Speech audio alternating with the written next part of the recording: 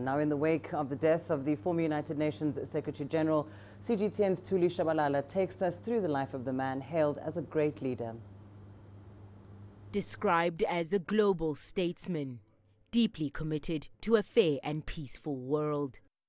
Sadly, once again, the biggest challenge comes from Africa, from Darfur, where the continuous spectacle of men and women and children driven from their homes by murder, rape, and burning of their villages makes a mockery of our claim as an international community to shield people from the worst abuses.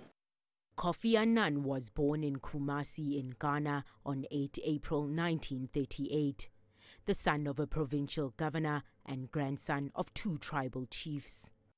Annan joined the UN in Geneva in 1962 as an administrative and budget officer with the World Health Organization.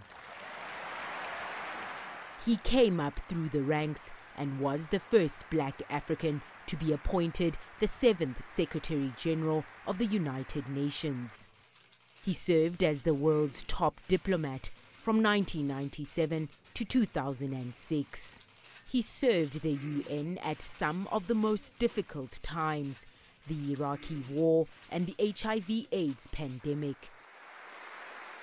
Annan was awarded the Nobel Peace Prize for his humanitarian work in 2001. He's acknowledged for revitalizing the UN, an advocate for human rights, the Millennium Development Goals and Africa. I depart convinced that today's United Nations does more than ever before. It does it better than ever before. Yet, our work is far from complete.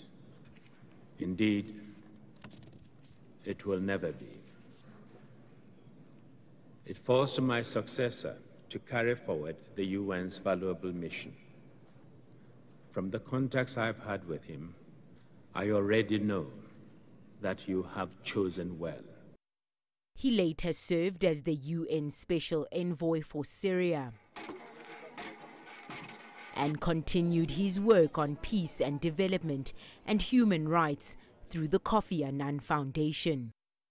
He joined the Elders, an elite group of former leaders founded by Nelson Mandela. On Saturday, the 18th of August 2018, when the news of his death spread, tributes from all over the world poured in. Current UN Chief Antonio Guterres has described Annan as a guiding force for good.